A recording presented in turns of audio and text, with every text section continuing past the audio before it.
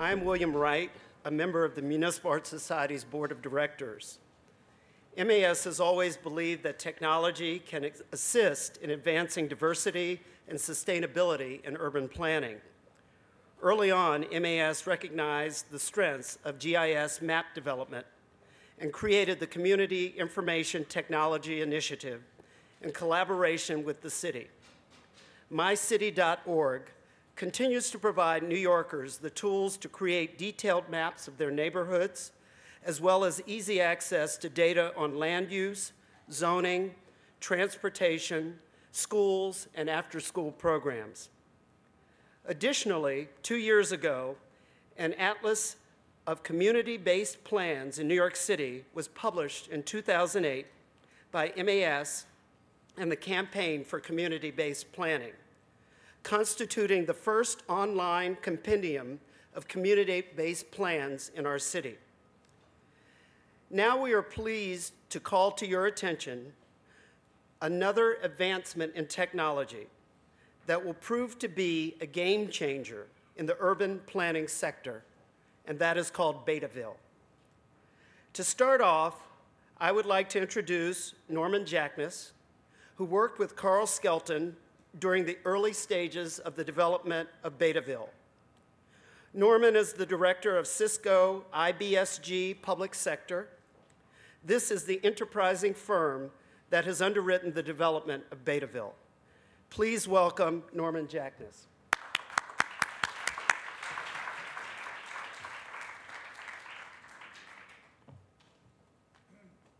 Thank you very much. Just by way of background, the group I'm part of at Cisco is the company's think tank and pro bono strategic advisory group. This has been very interesting. My own background, by the way, is also in local government prior to joining Cisco, and also in the library world, which is an important part of our urban fabric. I'm currently president of the Metropolitan New York Library Council, for example.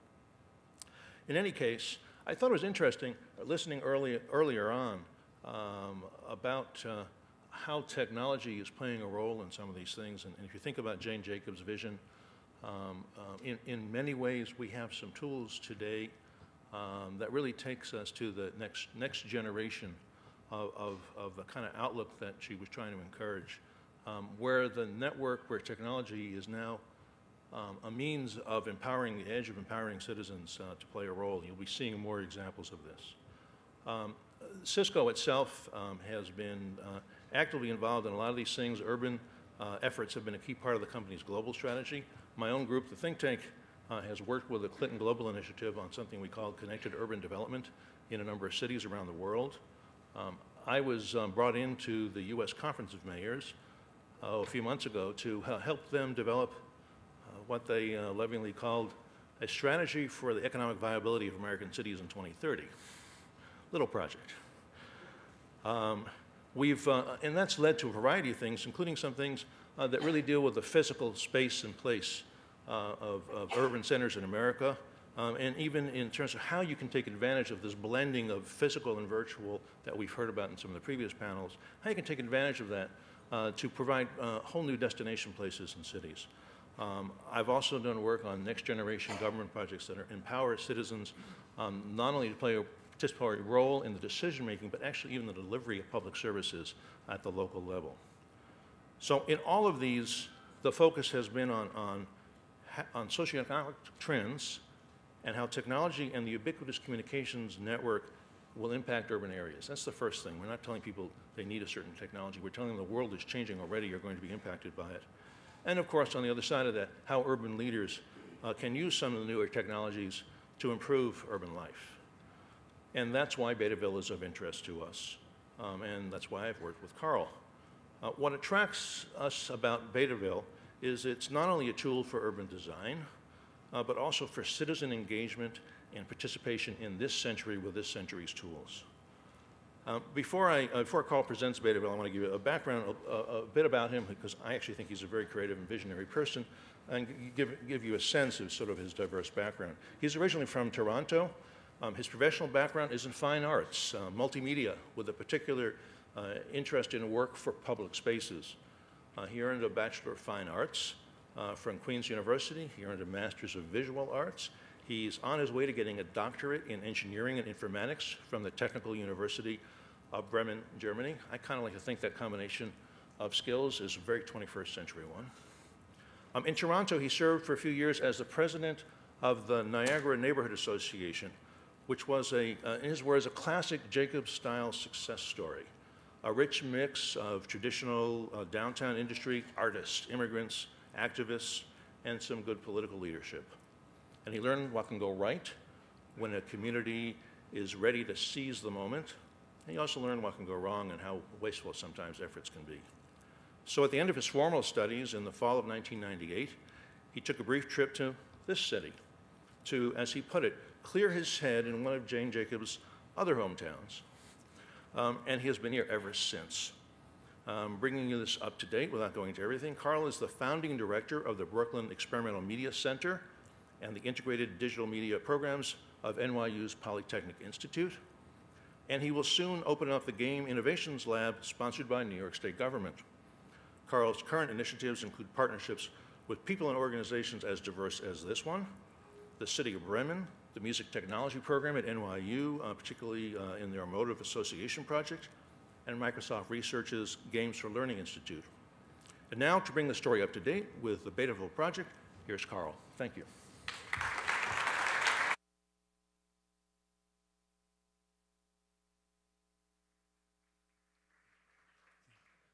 Hi, everybody.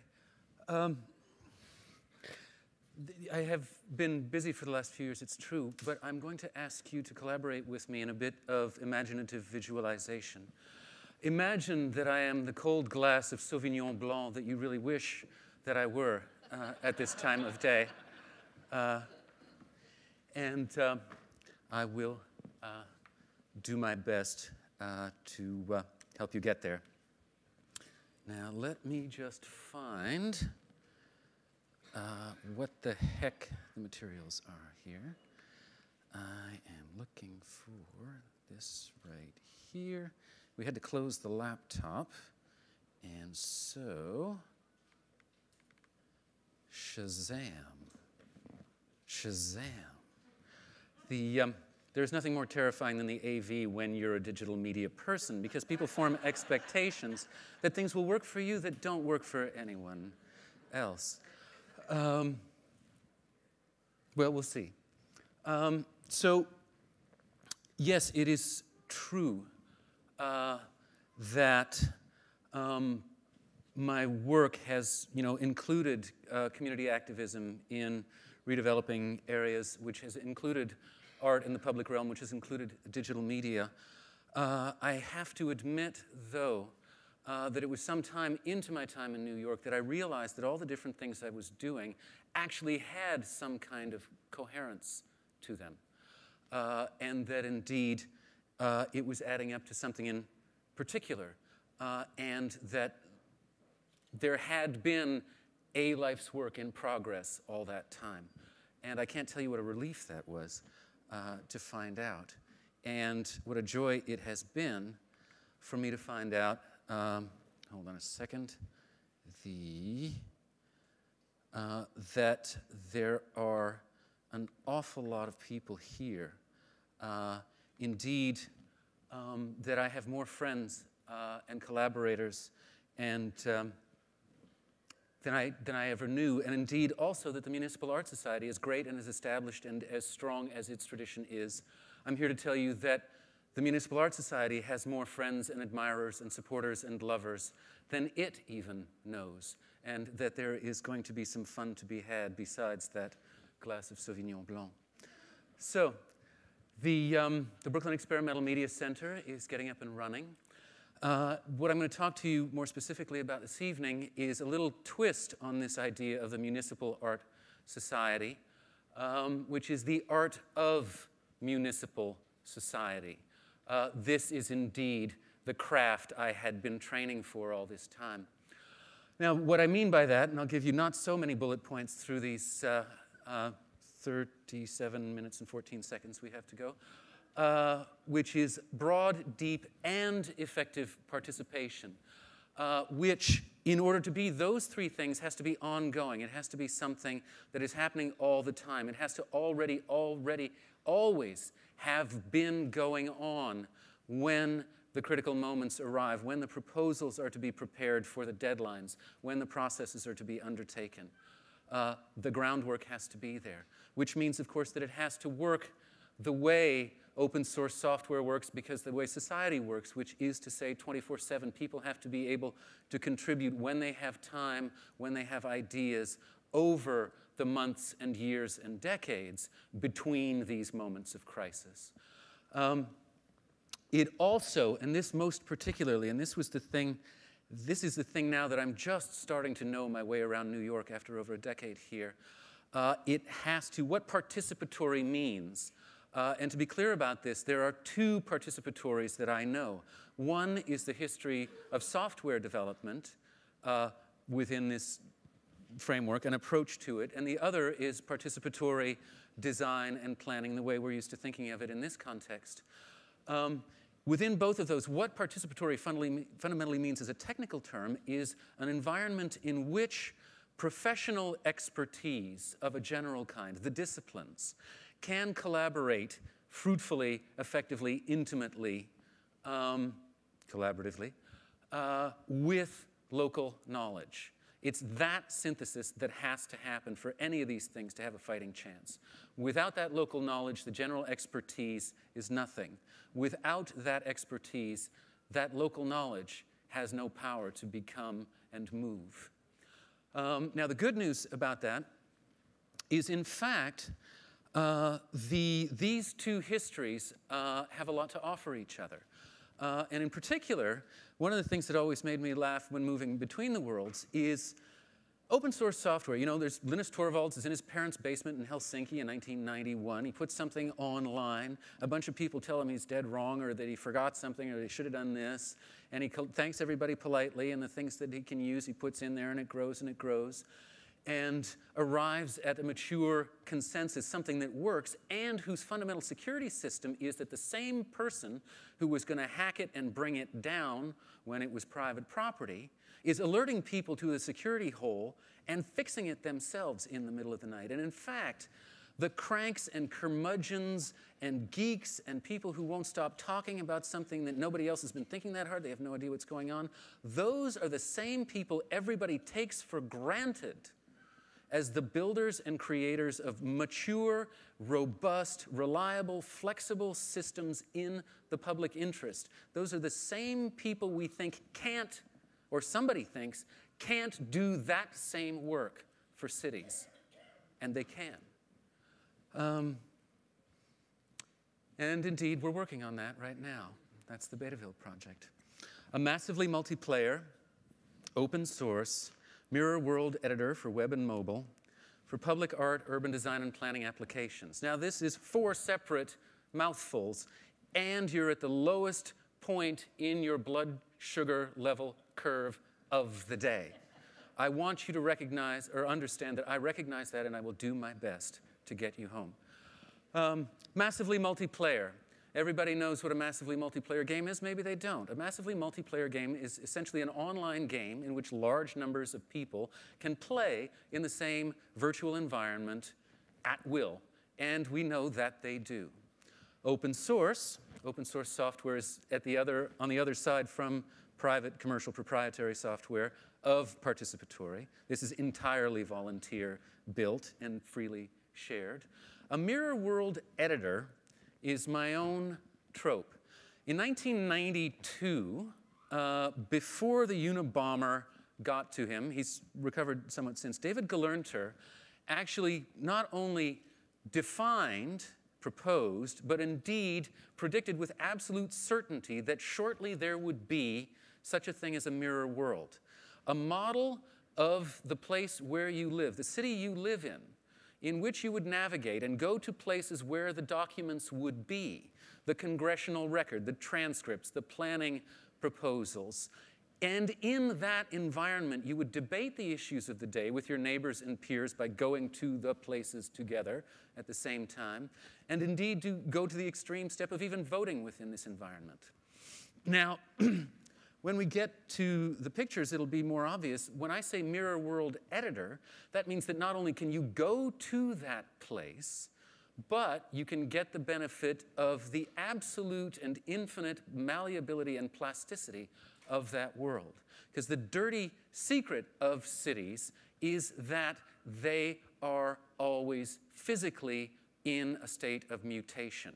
They are always changing.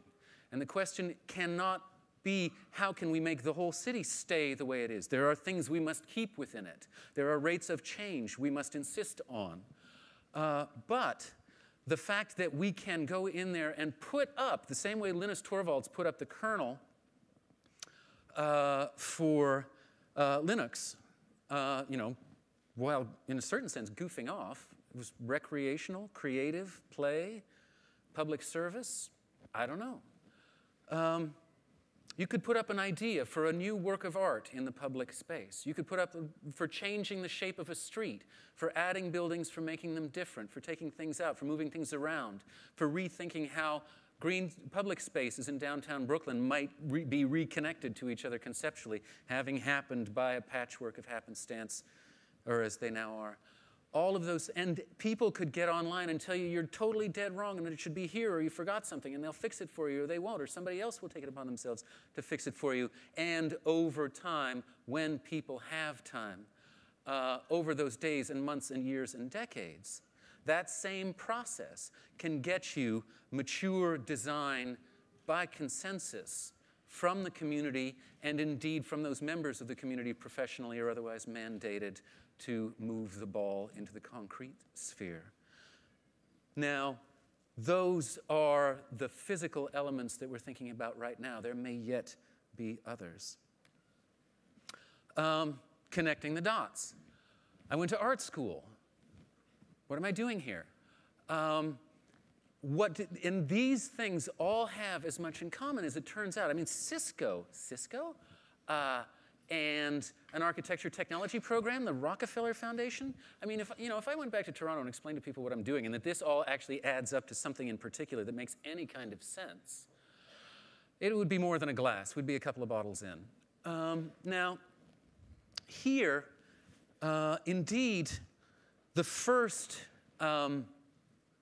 paradox, the first squared circle, proposing an art and technology program, and within a concept of art as public, to an engineering school was already nuts. And when I proposed it, I thought, okay, this is going to take a lot of explaining. And my department head didn't let me finish. He took me to the provost, Army Corps of Engineers, retired Colonel Fletcher Bud Griffiths, rumored to wear an ankle gun to department head meetings, thick Southern accent, Vietnam, terrifying dude. I gave 2/3 of the other half of the pitch, and if I may be forgiven a little bit of earthy language, not terribly, he wouldn't let me quite finish. He said, "God damn it, son, I've been waiting 25 years for somebody to get up the nerve to promise to take responsibility for getting this done. When can you start?" So any prejudices you may have about the prejudices of engineers against such things, I have some people for you to meet. In any case, here, in the first cohort of the master's program, he ordered me to implement forthwith.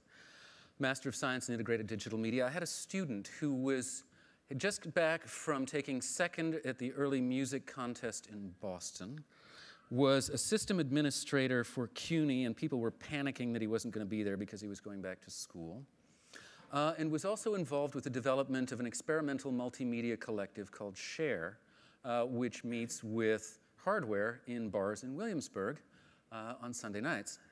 Now, they were spawning nodes of this collective, and one of their members had spawned a node in Bremen, and Eric thought we should talk. And we did talk, and next thing I knew, I was at an international urban media symposium in the city of Bremen, and at the M2C. Now, I thought I'd invented this concept, but indeed, the M2C was precisely in the business of mobile in particular, but basically software engineering for cultural and civic applications, with a similar relationship to a similar kind of institution. And so it made pretty good sense for us to work together.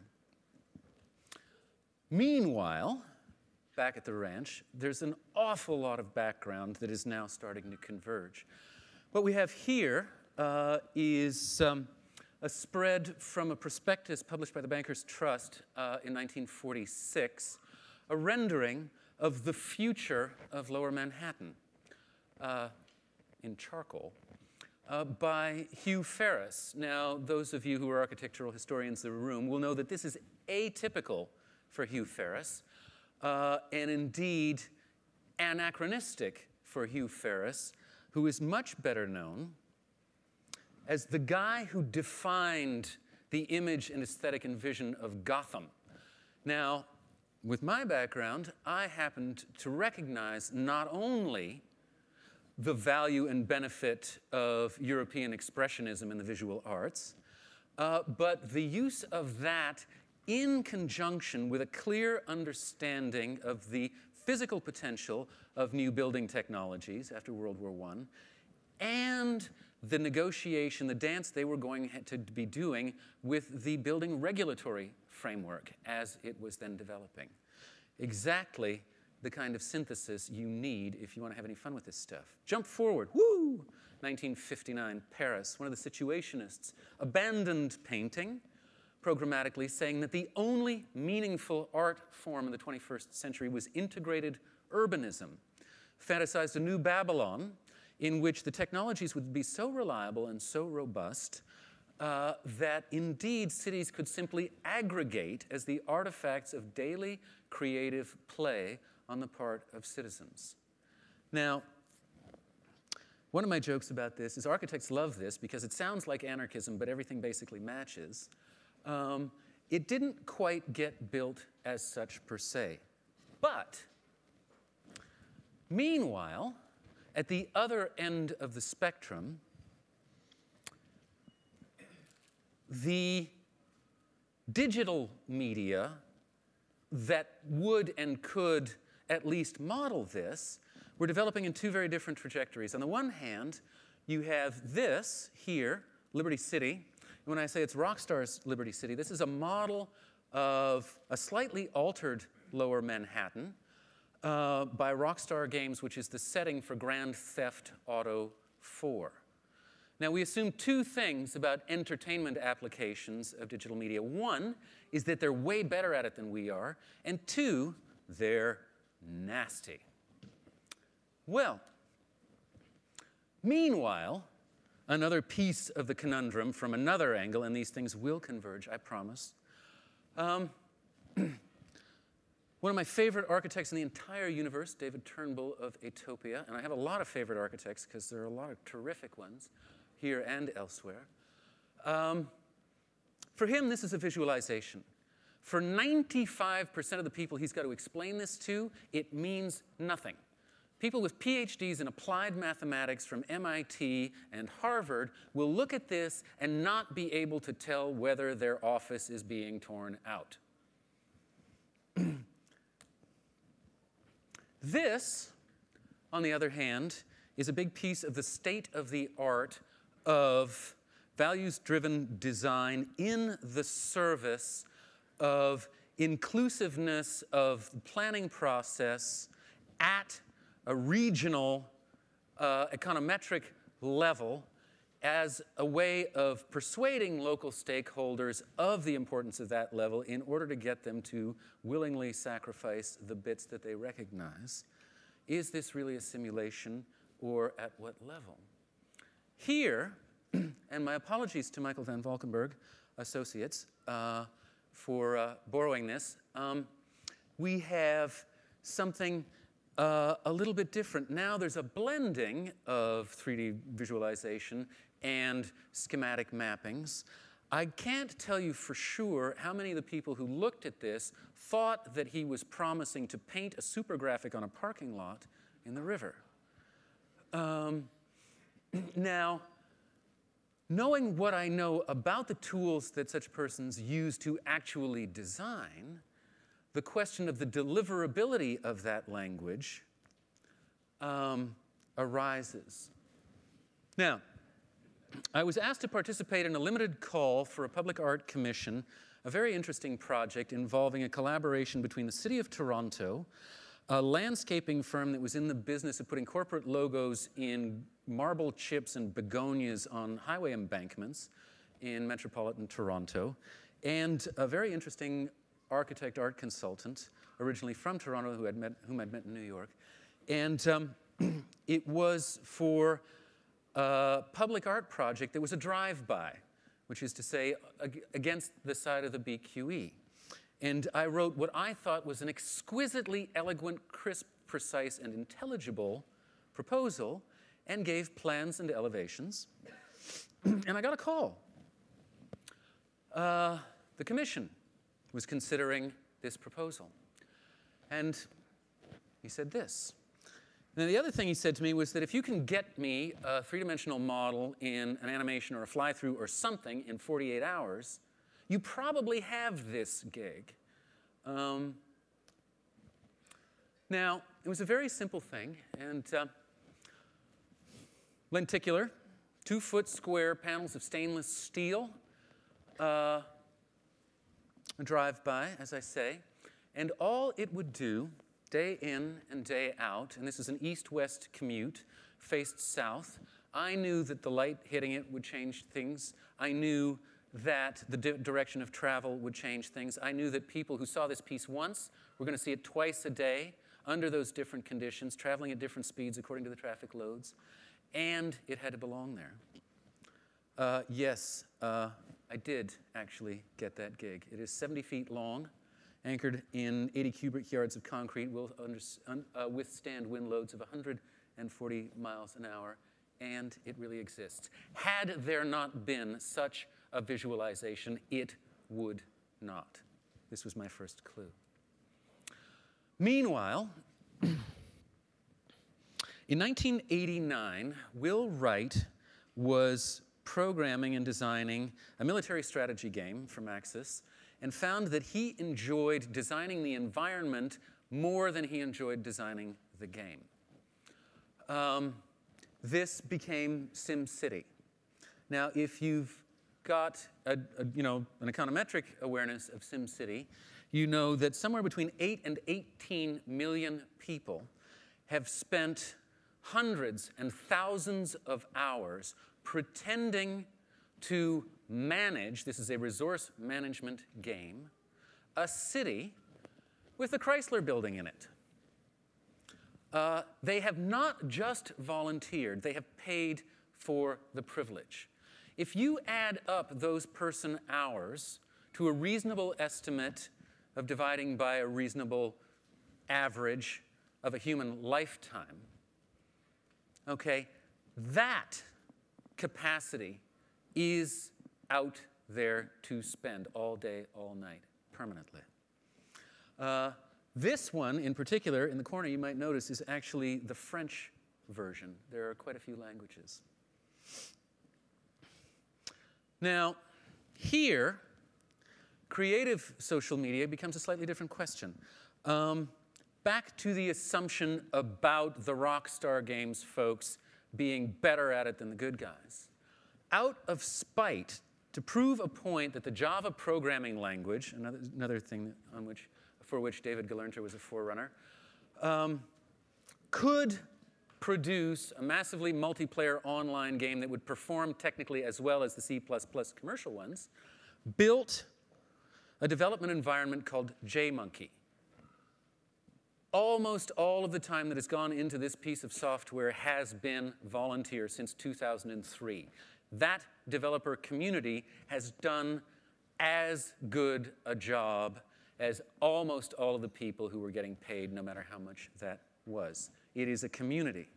And it is also available as the infrastructure for all kinds of things. Now, from a very different angle. In 2009, this is what downtown Brooklyn looked like to Google Earth. Now, the way Google Earth works is This was at this point just beginning to be the commercial, location-based advertising vehicle which it is destined to fully become. The satellite photos are under license. These gray massing models are actually under license from Sanborn, which has been in the business of selling technical statistics for the insurance business since the 19th century. They've gone digital in that way. But you know, of course, that in Google Earth, if you've been there, there are a lot of buildings that actually have pictures of the actual buildings wrapped around them. They've been wallpapered. What most of those, in a lot of locations, are actually done by volunteers. They give you a free 3D modeling app that they acquired some time ago, SketchUp. You download the model, you take the pictures, you stick them on, you put it back up. Entirely volunteer, and then all of those models are available for free as open source modelware through the Google 3D warehouse. Now, as of 2009, you might have thought that the New York City College of Technology, which has an architectural technology program that compels all of its students to produce a detailed 3D model of a building in the neighborhood, might have gotten around to, doing up its Google Earth. No. Or the Polytechnic Institute of New York University's integrated digital media programs might have gotten around to doing Poly. Or perhaps the client representation firm or the architecture firm that are now working it up might have got around to it. No. What's been got round to? Two things. One, down here, Beryl Drew did the Brooklyn Historical Society's building. And a guy named Luke did the Farragut houses. Ergo, the distribution of competence and will and access to do these straightforward contributions is not distributed the way you might think. Now, just to make sure, a month and a half ago, as you can see, the advertising medium is coming along quite nicely. The post office, another Beryl Drew project, I think. Courthouse, the Marriott, still no City Tech, still no Poly. Historical Society's off the corner here. But the Brooklyn Tabernacle got done. I don't know. Looks like a different distribution of competencies than you might have thought. Now, recently, we've been asked to look at Cadman Plaza, which is a very interesting piece of urban question, of problem, of possibility. A park that was designed before there was such a thing as commuter access passenger car roads, indeed before there was such a thing as a BQE.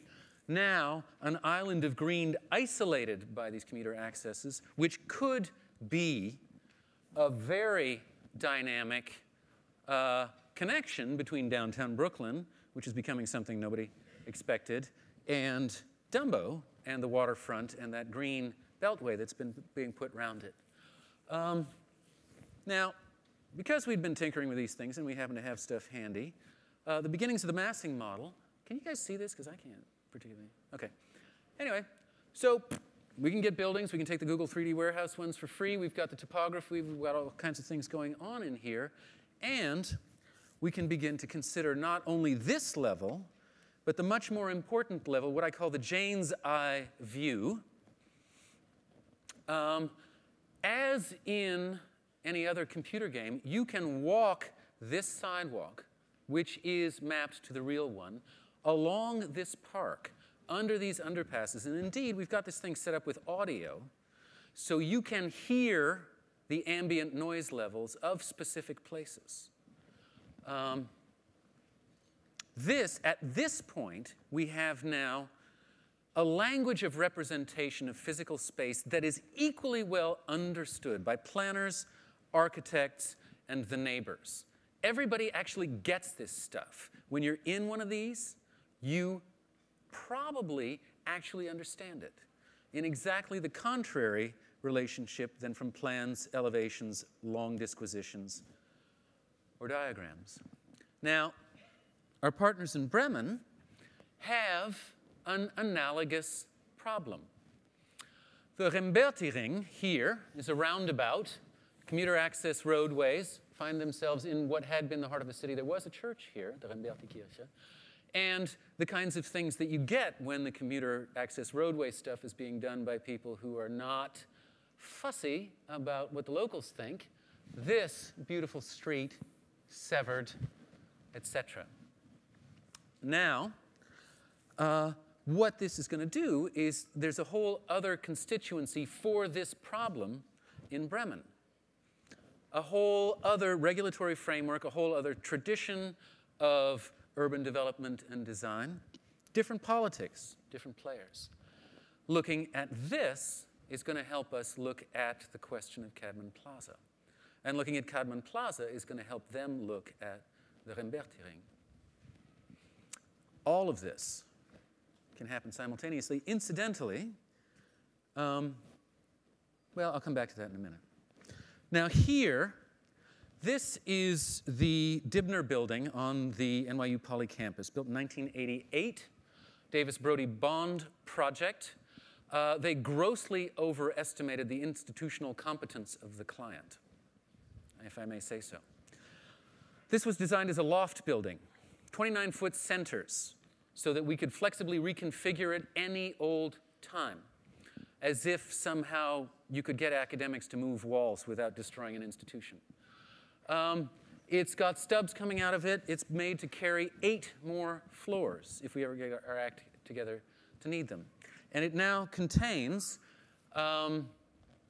besides the library, Department of Electrical and Computer Engineering, the Department of Computer Science, the Pfizer Auditorium, the Department of Management of Technology, the Center for Advanced Technology and Telecommunications, the Wireless Center for Advanced Technology, the Center for Innovation in Technology and Entertainment, and the Game Innovation Lab is now being built in here, and it still does not offer any sign or value or benefit of that to the university, to this public space, to Metrotech, to the emerging neighborhoods, developing neighborhoods, artificially induced neighborhoods in the immediate vicinity, let alone to this network implicit or happenstance of public space. It becomes possible to think about these things because we can see them without having to build them, without having to commit to them. Ad hoc, we can play with the idea that perhaps this auditorium could go down instead of back up, could open out and give us our Spanish Steps, give us our plaza, our amphitheater, a big enough auditorium to hold convocation in the borough, and indeed a home better suited to the expression of the things we do. The displaced ones from underneath can be housed in some of the most beautiful prospect in Brooklyn. If you've ever been there, the trees, it's sublime. And of course, contemplate the possibility of an uneven spacing of the vertical mullions as a tribute to Yanis Xenakis, who, as a structural engineer for Le Corbusier, developed the first stochastic algorithms, which he then applied to computer music, and indeed thereby to the Share Collective and other experimental multimedia that goes on at 4 o'clock in the morning in Williamsburg, and some of them know it. Of course, we can control the lighting in a game engine that we have built ourselves out of stuff that is freely shared, and every time we figure out how to do that, so can everybody else. We can also use environments like this. Part of the design of that amphitheater, by the way, the Bridge Street Church, a certain measure of rehabilitation of the approach to that building was possible.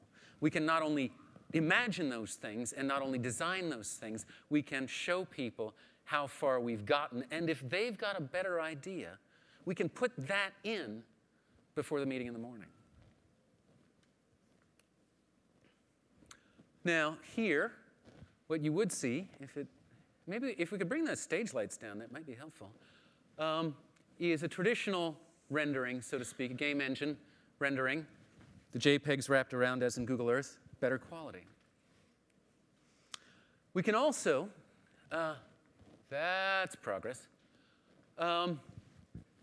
Turns out that architects actually hate solid models that look like they're made out of foam core. And they get all crazy, and they can't think straight, some of them. And so we said, OK, you know what? We can make this translucent at the push of a button and give you the depth and richness and the perception of the space from the outside. We can scoop things out. We can make them provisional. That yellow rectangle, by the way, is the garage in the physical world, where Jerry Halton parks the school's car. But in Betaville, that's the access to the wormhole to Bremen. Yes, we can, because of the way the thing is set up, make it possible for you to show sections and interior divisions and skins in the same model. Yes, we can give you volume as well as mass. Yes, we can deal with not just the access to the transportation, that's J Street Borough Hall, A, C, and F, but also open up the ground and show you, within the limits of our willingness to risk arrest, where the subway actually runs underneath.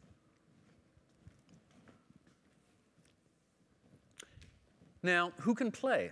One of the demonstrators was actually a graduate of the New York City College of Technology Architecture Technology program. And this here is his version of the Dibner building with a little bit of information he has about the FAR from the upzoning of 2005. Now, this does not necessarily need to be built to be a valuable part of the conversation about what might be. Also, people can participate not just adding stuff to the game, so to speak, but extending the platform to give us traffic simulations, and so on. And every time they do that for us, they're doing it for everybody. One of the primary technical responsibility of the Bremen folks has been, up to this point, a smartphone application, which is part of the suite, so to speak. You can take an Android smartphone to a place for which a proposal has been made, hold up your phone with the camera on, and it will show you the proposal in situ, at scale, in register. With the camera view, you can walk around it in the place with what you had to do to get there, your access and so on, in that noise environment with those connectivities, and get in on the debate about whether or not that's the perfect solution on the spot. Now here is a little something that they made in Bremen to give you some idea of what it takes to produce a 3D visualization to scale in context of a proposal to change the urban fabric as the beginning of as much process as we actually need for the community to have fully engaged the question before the hammer hits or the bell goes, depending on how you feel about these processes. It's that straightforward. This processing power, these graphics capacities, have come to the community through a combination of work imperatives and play and education. But the things that you thought were only possible for the professionals have been technically available to all of us, or at least so many more of us than have traditionally been inside the fence, that we don't necessarily have to be that fussy about how open the door is, to be way more open than it has been.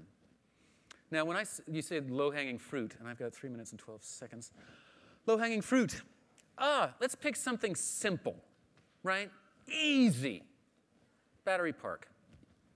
Piece of cake. Now, Battery Park is an interesting case in a million ways.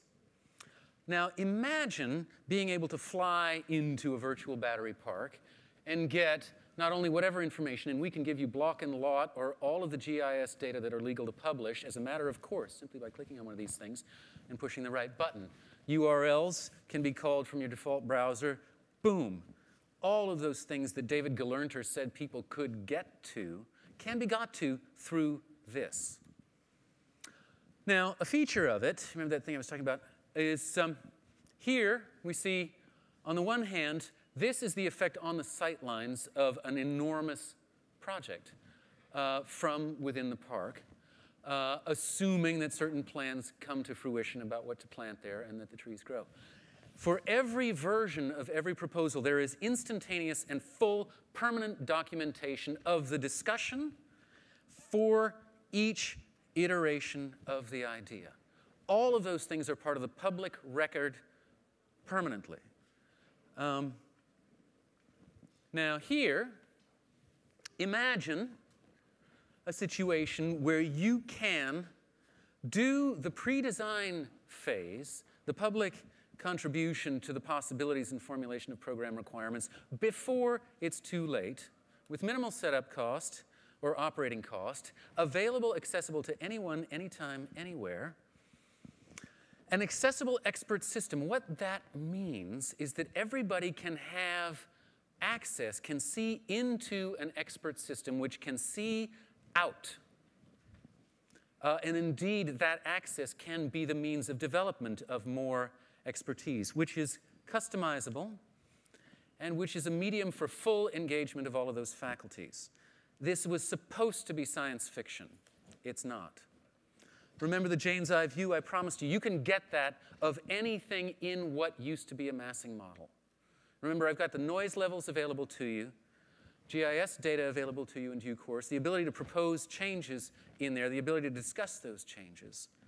All of that has only the overhead of the time it takes to do, because all of the other investments have already been made, as indeed some have been made by mistake. Here, one of the discussions, when talking about Broadway as possibly the greenway connecting Battery Park and Central Park, that's what it looks like to my imaginary Jane Jacobs within a massing model. And I think, is this the Broadway, or will this always be the Broadway? Because there is competition. This is now West Drive. But in terms of the built form, it's actually, we'd have to do way less damage to get that Rambla.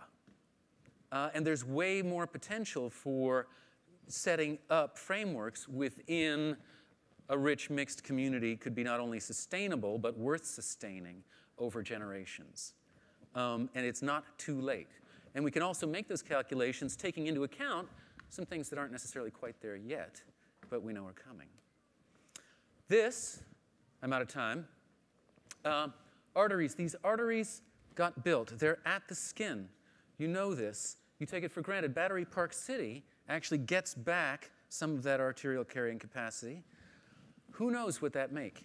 We have time to think about that because we're not doing it yet. This will also let you do science fiction. Or it will provide an efficient way to visualize a proposal for a public art projection, which will be happening in February and March. A living city is always in beta. Thank you.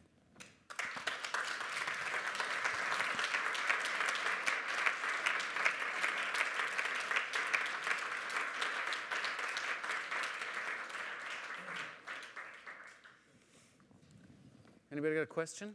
Or was that just perfectly crystal clear?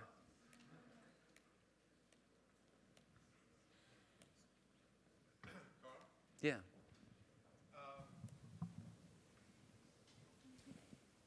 Oh, Vin. Oh, don't see it anymore. The interesting Never mind. challenge is this technology should make it possible for people who are not professionals to have opinions about urban form and to participate in the process of the evolution of cities. So I saw a presentation last week at the TEDx Gotham conference where one of the presenters talked about the fact that architecture is a process now. And this city is constantly evolving and refining itself.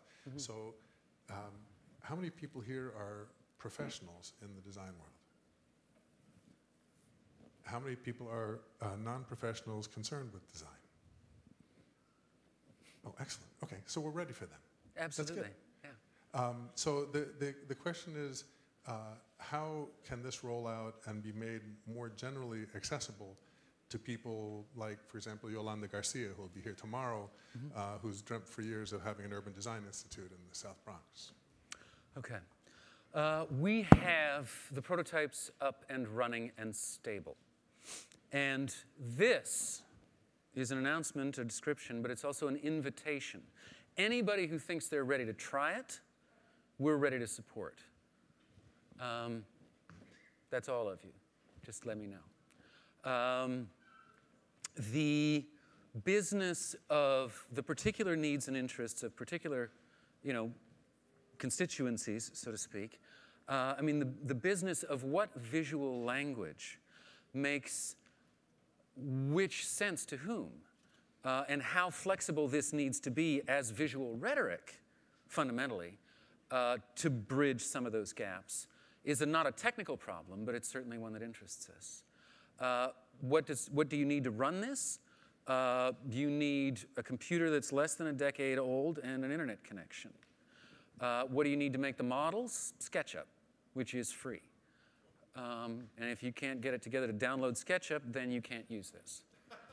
But everybody else is inside the fence.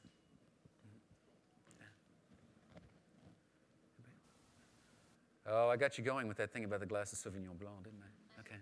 Okay.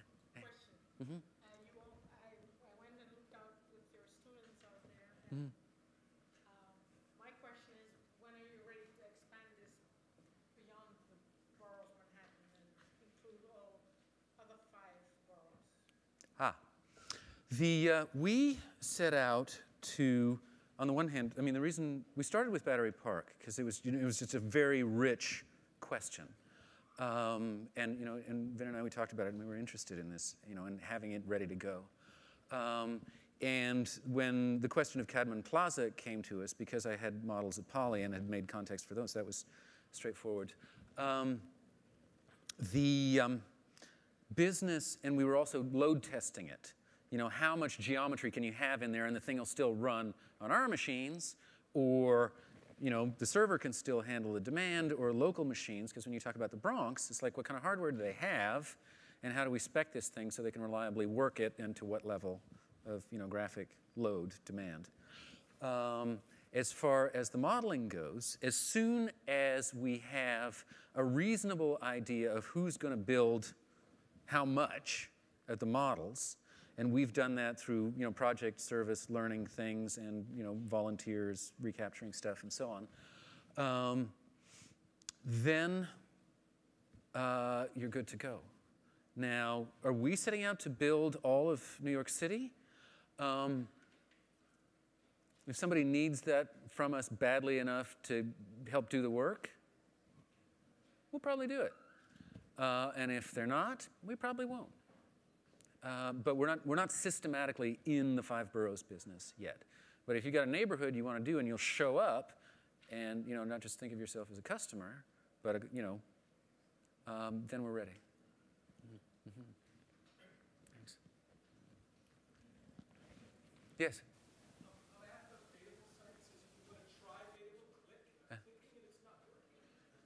Get to the guys at the workstations. They'll help you. We switched servers yesterday, and there may be something that simple. Yes? Let's go beyond the everyday. Before Mylan's Memorial was completed, it was widely reviled. The day that it opened, the Park Service had to stay open until 10 p.m. because people wouldn't leave. Because when they got there, they found not a tombstone. What they found was a stone surface that reflected them. They found a place they could run their fingers over the names. They found little cracks in which they could put notes, in which they could put flowers.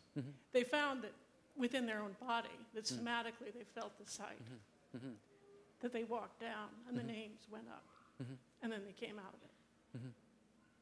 Architecture is about much more than what we see, or even hear. It's what we smell, what we feel. What are the limitations of this in terms of great architecture? You're talking to a guy who resents sheetrock. We don't pretend to have gotten all the way.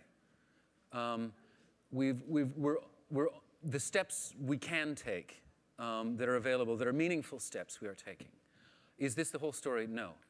I am the last person on earth who's going to confuse the whole body sensation of really actually being in a place with other human beings with a computer screen. But there is quite a bit more that can be done. And when I think of all the levels at which that memorial, having actually got realized, was miraculous, that was only one of many. You know, that proposal didn't make the first cut either. No, I mean, we still value the real world, and this is only an instrument in the service of small pieces of what matters about that, what can be contributed to that. But yeah, I can still tell the difference between foam core and brick, I swear. Over. Yeah. Yeah, actually, I feel like my question is a little bit related. Just in terms of, I've been thinking in this presentation about kind of anthropology and oral histories and the idea of collective voice versus like an individual voice. And it seems like, you know, this puts forward a potential for a collective visual future in a way. And I'm wondering where and how there might be ways in which, just like with a worry in a way about, you know, artistic expression and individual expression, how it might play into systems like this and, you know, kind of artistic identity and the crisis that, you know, a kind of a collective design might, you know, place on that. So there's two things to know about this. One is that any situation that is architected to a monopoly or a benevolent dictatorship or whatever we're not going to do. And the thing about this is we designed this thing to be as deployable by a 3-person architecture firm, as by a city agency, as by an artist, right? And there will always be games that you'll get kicked out of or where they won't let you do your thing.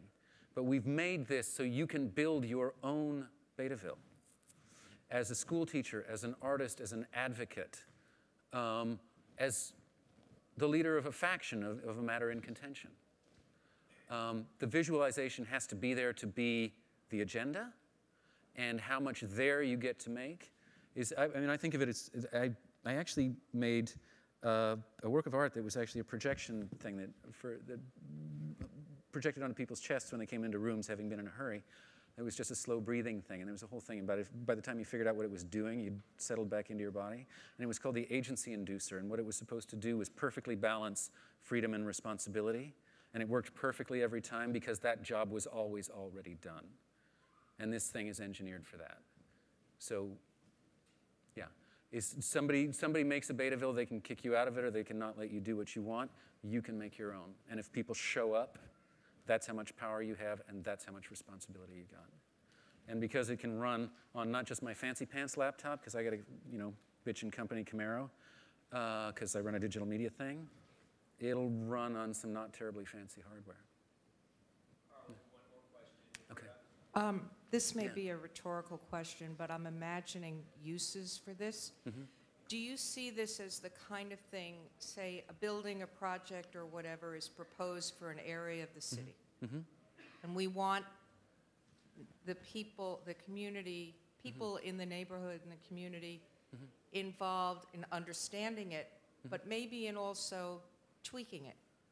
Exactly. Is this something that people could sort of stand around and say, well, what if you did this and what if you did that, and could be feedback to the proposers, the developers, the designers? Yeah, so there's two modes of that.